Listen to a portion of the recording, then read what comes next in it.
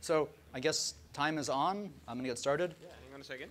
Let me introduce you real quick. So this is expectedly a very, very popular talk, not just here at the OpenStack Summit. Deva has given various variations of this talk about 4 times. Last time I saw him do a variation of this talk was at LinuxConf EU in January in Australia. So this is about provisioning bare metal with OpenStack. So please give Deva a very warm welcome.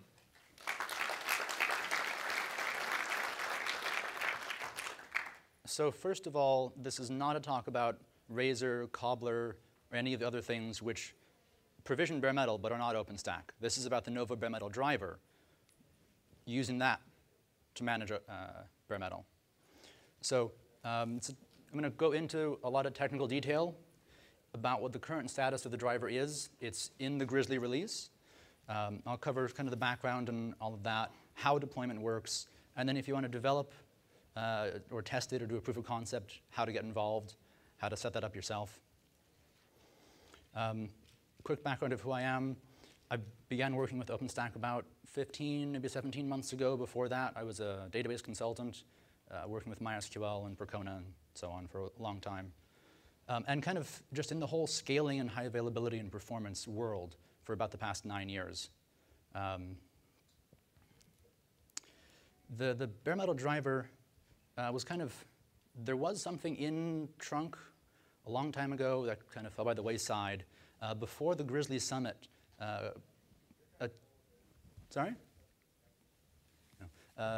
teams from NTT Docomo and USC ISI were working on a new driver.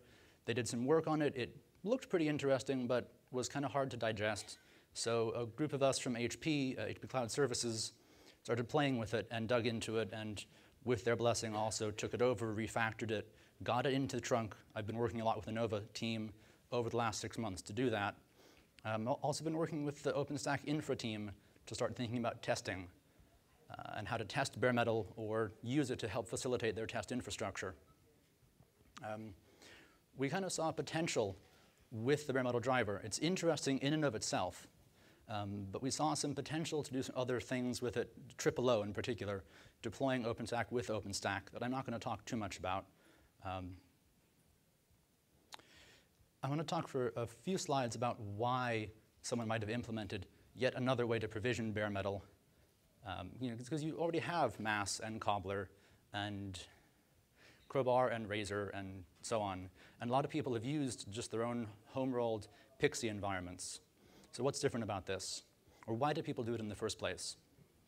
There's already an infrastructure, an API for deploying your infrastructure. And sometimes that doesn't fit really well. The things you want to deploy don't fit really well inside virtual machines. Maybe you want high-performance compute workloads or PCI pass-through for specialized PCI devices that don't virtualize yet. Or you want to do databases. And it turns out databases like having direct access to physical disks for performance and consistency. Or you're just a big hosting company and your customers want to own physical machines and not run in virtual machines and share resources. So this is probably why people began writing this in OpenStack, to give the same API to control physical machines. Why do I find it interesting? One of my things is I'm tired of reinventing wheels. We all seem to do that a lot and have for a long time. And as a IT community, we all move forward when we come together on something and stop reinventing the same thing in our own little corner and share. And that's what OpenStack has been doing for a lot of infrastructure management. So I'd like to see the bare metal driver as that coalescing for all these other projects to have a standard API to control physical and virtual machines in the same way. And there's a lot of work been done by different groups for the last 15 or 20 years, how to bootstrap an infrastructure, how to scale a Pixie boot environment and deploy images instead of installers on every node. And this is what we're doing in the driver, in the bare metal driver. And it opens up some new possibilities, like I said, OOO, installing OpenStack by using OpenStack, which Robert Collins talked about on Monday, and there have been a few other sessions on it. So I won't talk too much about that today. So what is bare metal? Like I said, it's a driver for Nova, for OpenStack Nova. And it fills this kind of same space. Oh, that slide didn't show up very well. This is actually a cutout from a much larger slide of the fulsome design. It's just not showing up on the projector. Lovely. OK, well, so it's a hypervisor driver for Nova Compute. So it fits in the same code space as all these other drivers, libvirt and Zen and so on. But it's fundamentally different from those other hypervisor drivers because there is no hypervisor.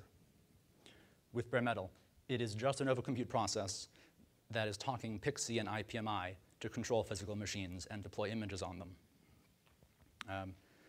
So roughly a normal, well, air quotes, normal Nova Compute host might look like this. You've got your physical machine, and you've got an operating system and a Nova Compute agent, and it's talking to the hypervisor to control a bunch of virtual machines. And this is a well-known quantity with lots of well-known issues, and it works great for a lot of things, and it's not great for some things. But that's understood. This is different. With the bare metal driver, you've got one host up here that's relatively lightweight, running the Nova Compute process and whatever operating system. It's talking PXE and IPMI in the same way that another hypervisor driver would be powering things on and off, start VM, stop VM, IPMI, start, stop, restart.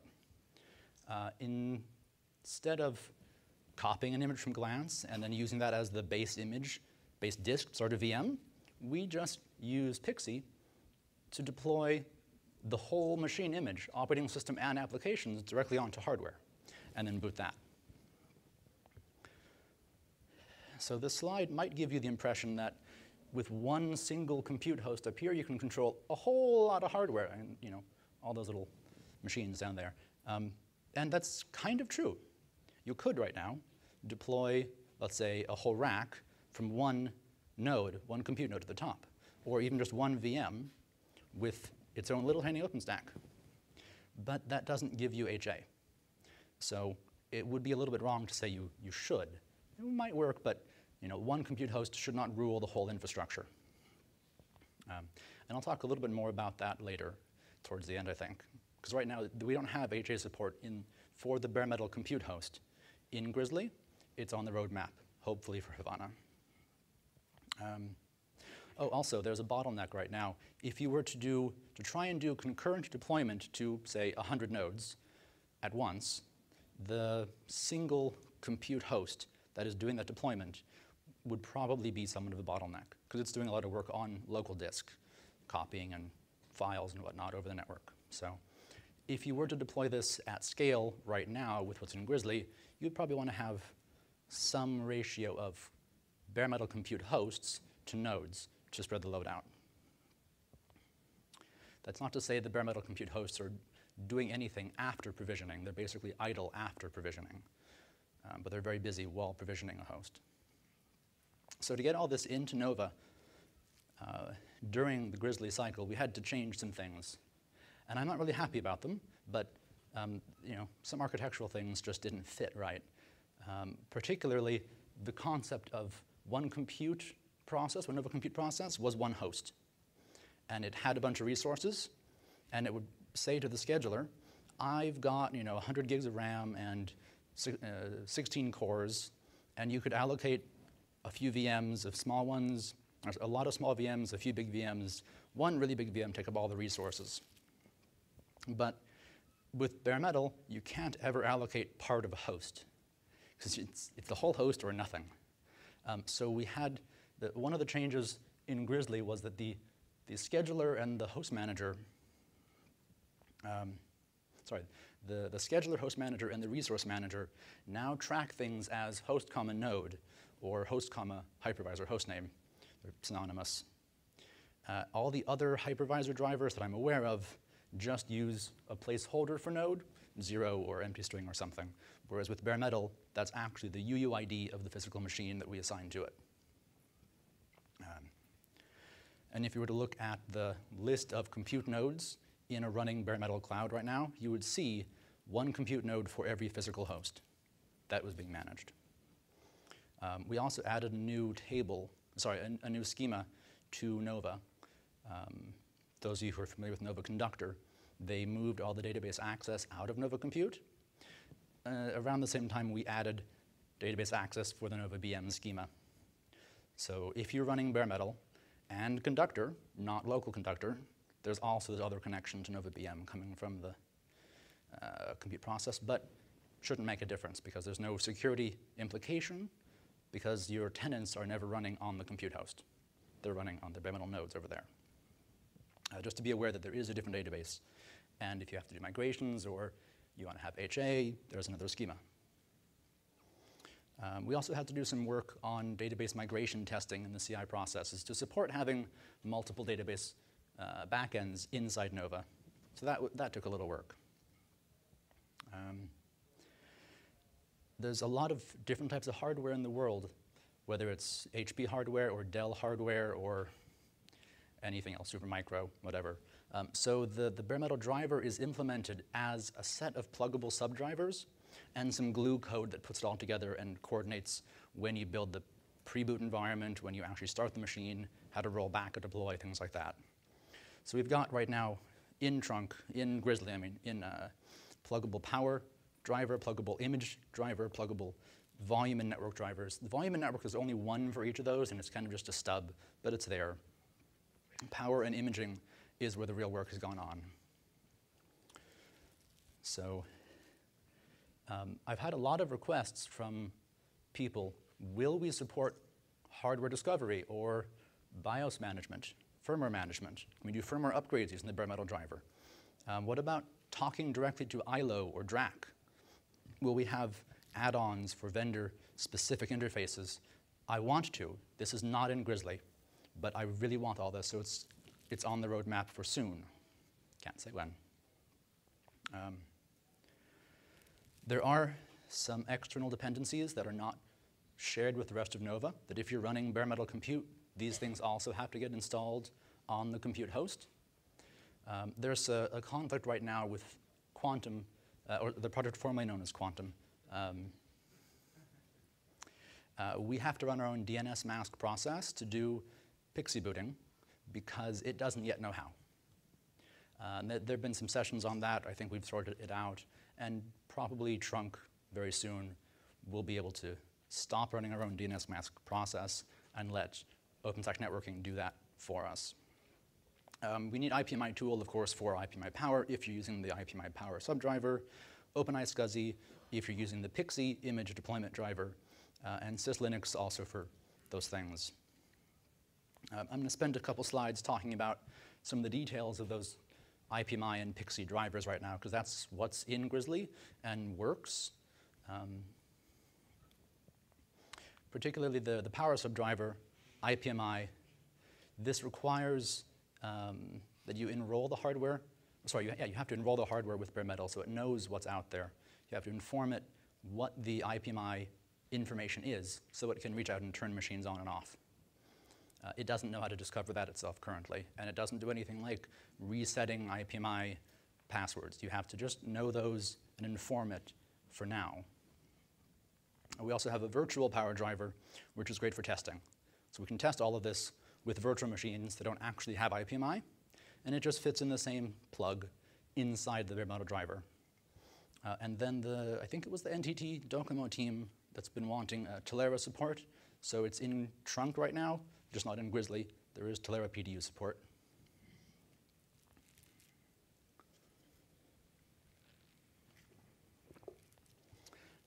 The deployment driver, this is what does the actual imaging.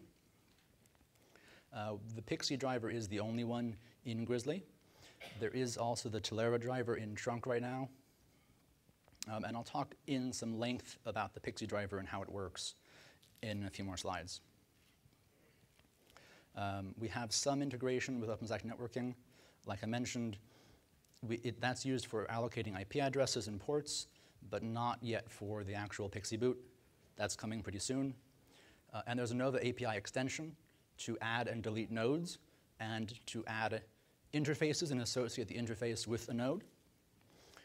And then you can also show status, what bare metal nodes are provisioned, what are active, any deploys that are in process, you can see the status of them. If you were deploying the driver, this is basically what you'd have to add to the Nova config file to turn it on. You have to change the compute driver, of course. You have to change the scheduler host manager, and I guess Vish has told me that we shouldn't have done that. We should have used a filter, but that worked. You have to change the firewall driver to no op, because again, there's no tenants running on this host, so you don't need a firewall on the compute host to manage your tenants' networks. They're over there on physical machines, not where the compute driver is running. And you also have to change these last two bits, RAM allocation ratio and reserved host memory, because again, there's no VMs running on the host. You don't need to reserve memory for it, because there's nothing taking memory away. And the RAM allocation ratio, if it's not 1, the default is 1.5, by the way, it messes up the scheduler trying to find physical nodes. You tell the scheduler, find me a node with 16 gigs of RAM, and it says, I should find one with 24. And of course, there isn't one with 24, because your physical machine only had 16, and it fails. These settings are also for the baremetal driver itself, again in Nova config, but in a different config option group. I've said a couple times that the OpenStack networking doesn't support PXE boot yet, so we have to do static IP file injection. As soon as it does, this will change back to default, and that can be removed. That's default power manager, IPMI, or virtual or PDU, instance type extra specs. This is how you tell the scheduler what that compute host is managing. Is it managing a bunch of i386? Is it managing 64-bit hardware? Is it managing ARM hardware? We're not testing on ARM yet, but as far as I'm aware, the driver should fully well support ARM. So if someone else really wants to work on that, that would be awesome. And you have to tell Nova where the Nova BM schema is, how to connect to it, what database it is. And it doesn't have to be MySQL. It could be Postgres or whatever. That's just a SQL Alchemy connection string.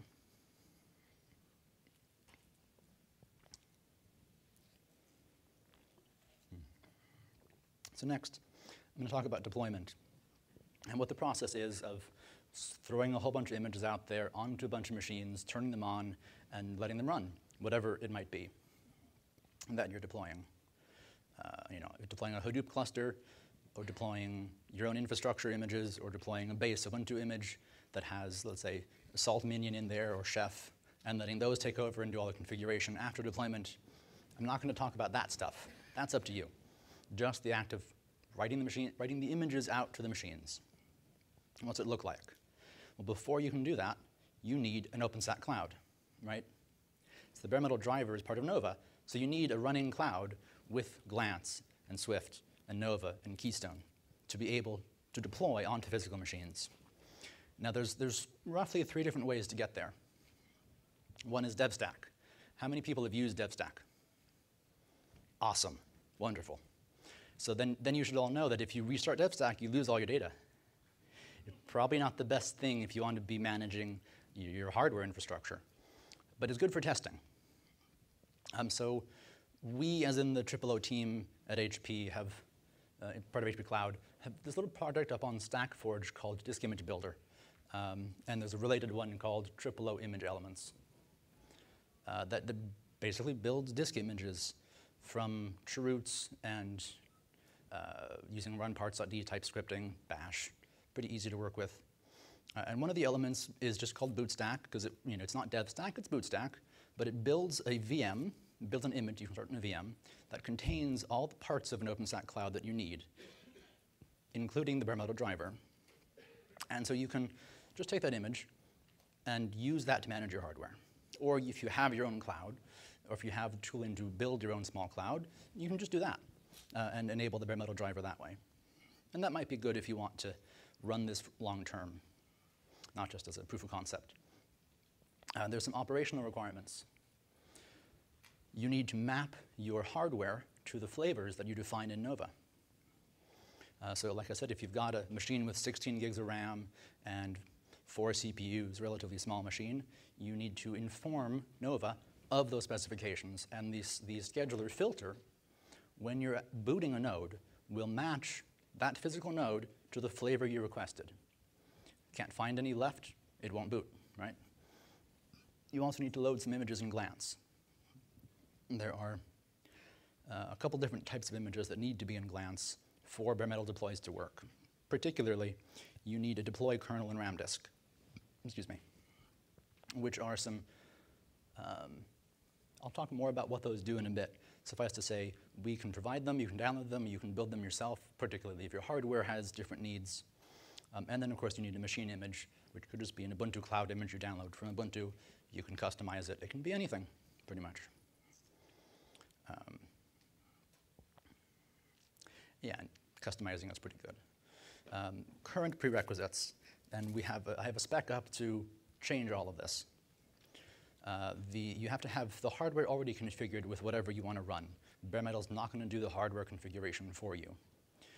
You need a hardware inventory, so you need to currently know the MAC address, number of CPUs, RAM, disks, and you need all the IPMI information, IP address, username, password, to control the machine. And you enroll that with bare metal using the API extension I mentioned earlier. And of course, you could script that. You can do whatever you want. You could even just insert it into the database, and the bare metal driver would auto-detect that there was new information in the database and go from that. But it's better to use the API. So yeah, here's the commands to actually do that. So this is the example of the API extension. If you're creating a node, right, you have to specify the host name here. This is actually, that's the wrong word. That should have just been host name. That's the name of the compute node which will manage that physical machine. So if you had a larger infrastructure, say multiple racks, and one compute node, one bare metal compute host per rack managing the rack, when you enroll a bare metal node, you can specify which of those compute nodes manages it with that field. And then, CPU, RAM, disk, right?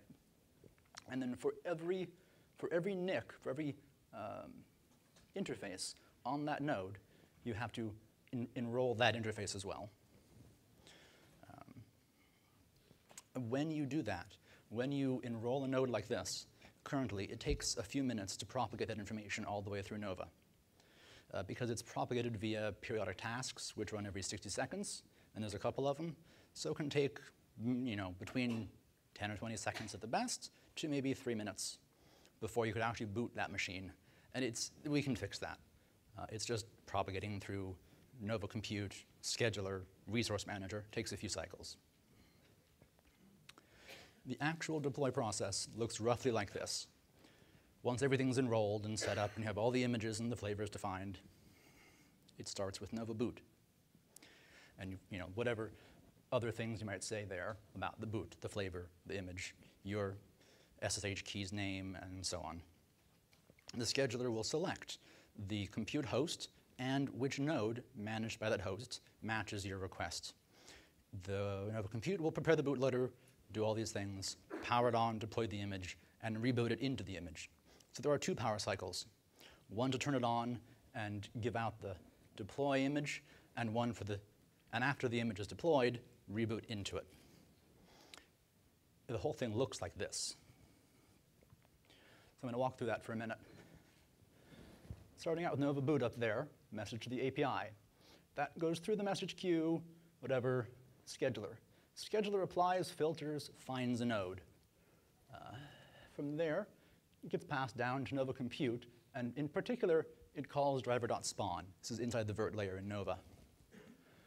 That is going to reach out to, oops, that should be removed. That's OpenStack networking up there. Ignore that. Plug virtual interfaces, fetch images from Glance, pulls the images down to the local disk. Oh, I'm sorry. First down here, it gets the physical information about the node from the bare metal database and reserves it. So it's been reserved at that point. Downloads images, prepares the pre-boot environment, activates the bootloader, sends the IPMI message, power on. DHCP request comes back. Talk about all that in a minute. When it's done deploying, it reboots. And this process down here, should have mentioned that too. In addition to running the Nova Compute process, you also need to run Nova bare metal deploy helper. This process is responsible for actually copying the image over iSCSI to the physical machine. When it's all done, it updates the status of the node, which in turn updates the instance state. And you can see via Nova API that your deploy completed and the node is available, the instance is available to you. Now inside this process here that I kind of glossed over, what that looks like, it's more like that. In the blue up here is stuff happening inside the Nova compute process. In the red down here is baremetal deploy helper, separate process.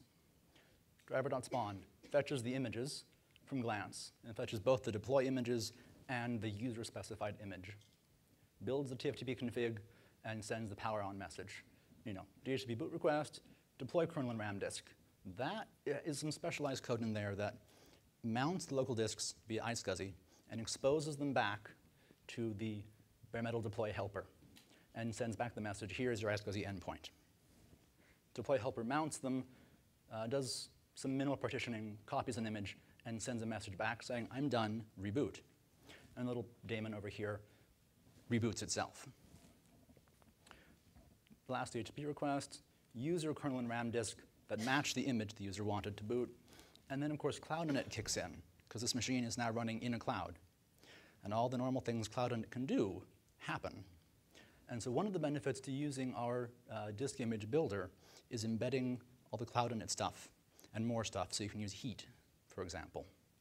So if heat drives the baremetal deployment, then at this last stage here, heat takes over and can configure the machine.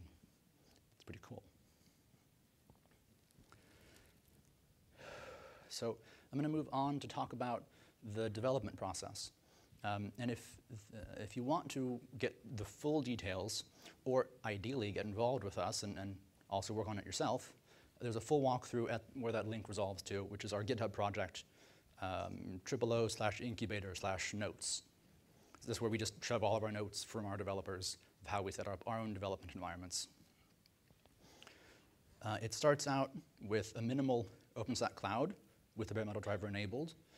As I mentioned, one option is DevStack, and that should work.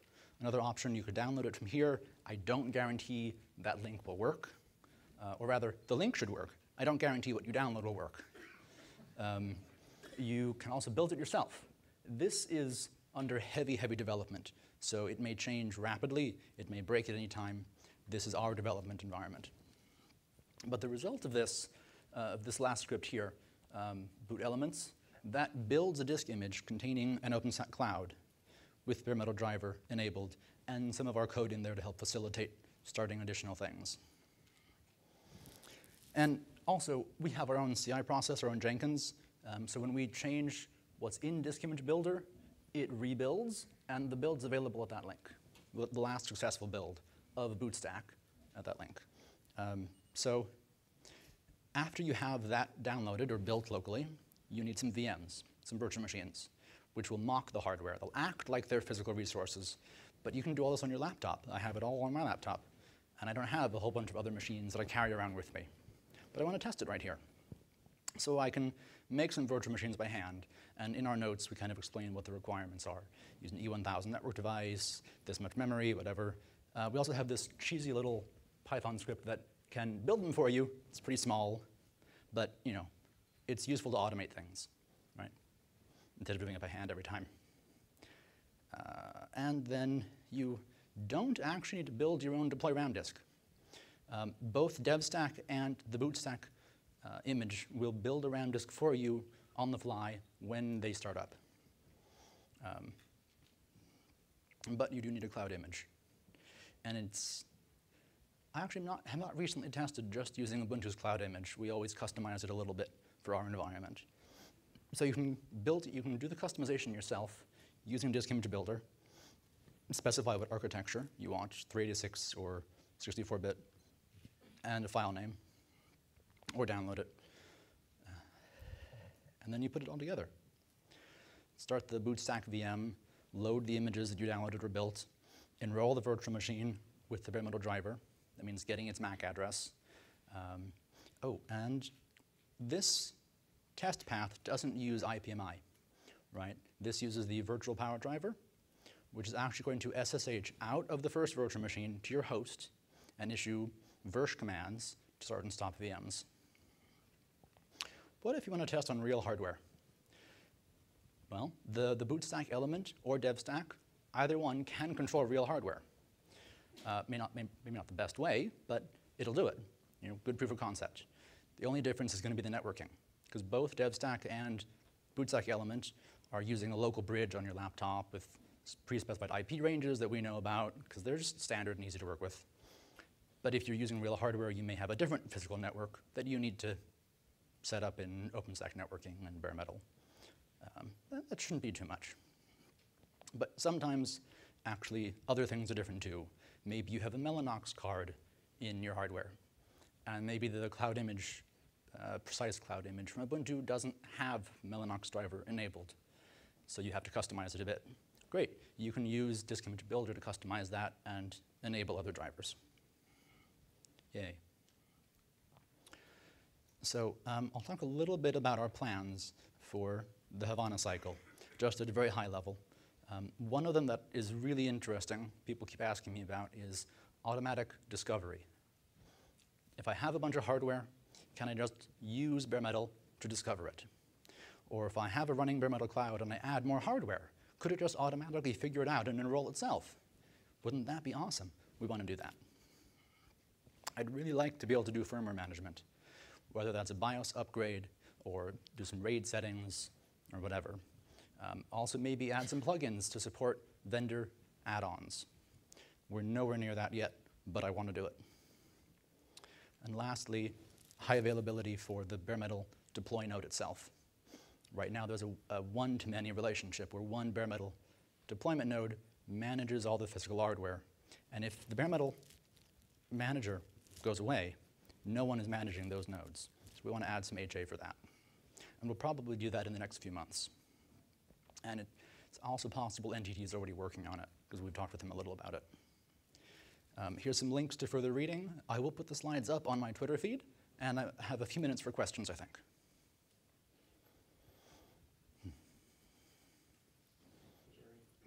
Storage area network support?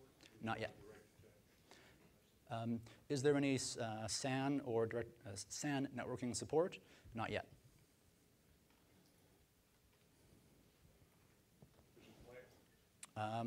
There's a lot of interest. A lot of people keep asking about it. I don't think I'm going to do it. You're welcome to contribute it. Yes? Is there any way to get around stuffing IPMI credentials in another place? Is there any way to get around stuffing IPMI credentials somewhere else? Call out to something so that you only have your credentials for one place? I would love to do that. Yes.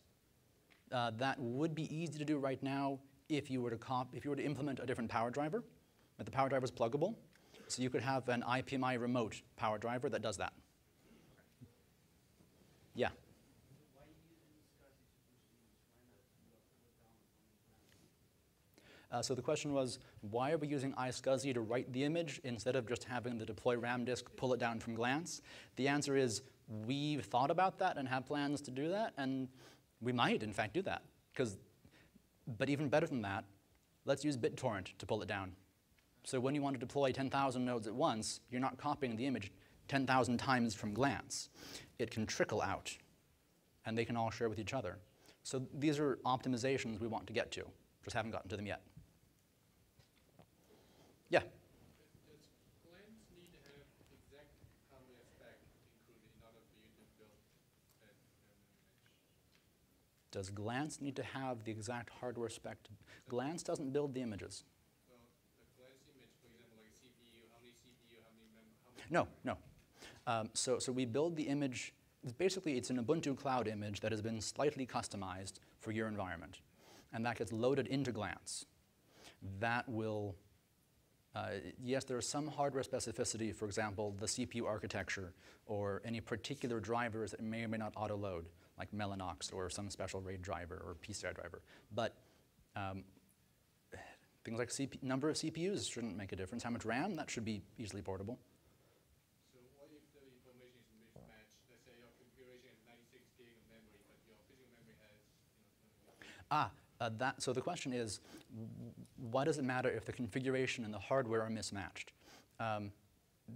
It actually doesn't matter about the hardware, but it does matter what you enrolled.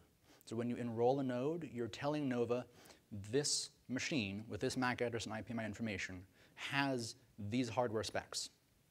This much RAM, this much disk, this many CPUs. That's all that actually matters, is what you enrolled, the information you informed Nova. That has to match the flavor, because the Nova scheduler is going to compare those two and will not match the node. Okay?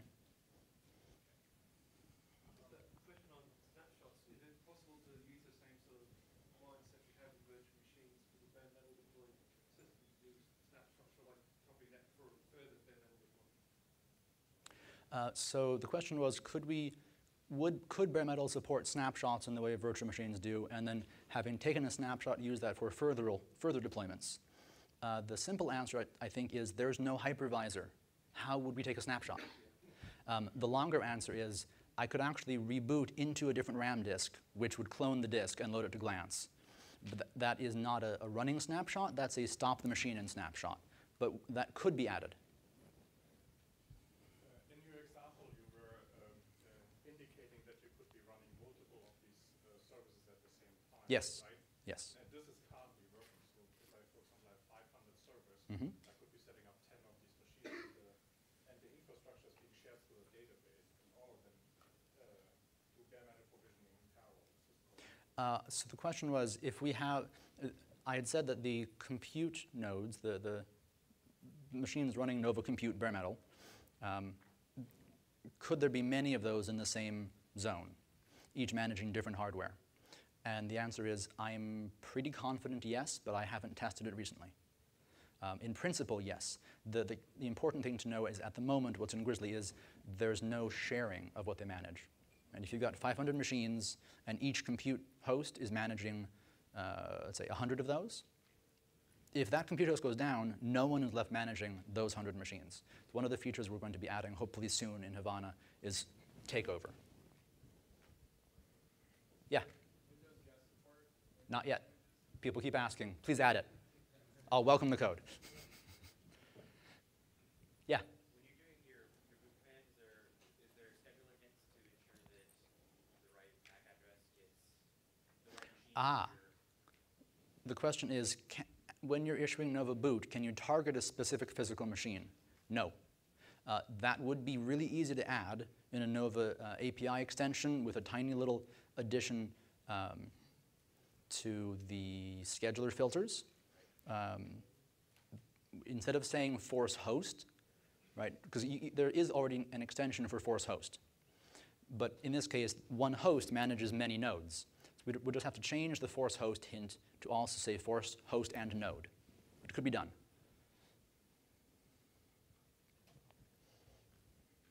In the back? Have you tried using this process to deploy an OS on bare metal with hypervisor and then adding it back as a resource on which you can create VMs? What you're asking, so the question was, have we tried using this to deploy an image which contains a hypervisor like KVM, and then adding that back into OpenStack to deploy virtual machines into it?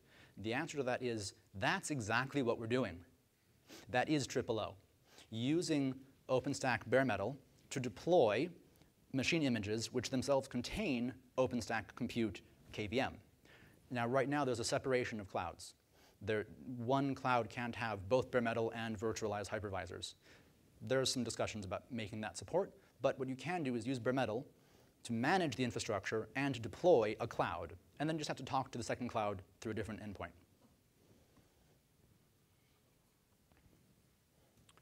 Any more questions? Yes, inception, bootstrapping. I'm going to pull myself up by bootstraps. Yeah, so the goal of this is actually continuous deployment.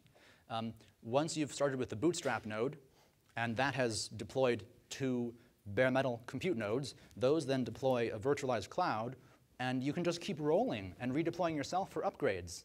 Deploy a new one, take over, deploy a new one, take over, and so on. That's the goal. Yes? Yeah? Is Cisco contributing to this? Because your wish list there sounds a lot like what they did with PCS. No. Right now, it's a small team from HP, NTT Docomo, and USC ISI, and I welcome everybody to get involved with this. Right? Might create a huge headache if everyone does, but come on, yeah. The more the merrier. And I think I'm just about out of time. So, thank you.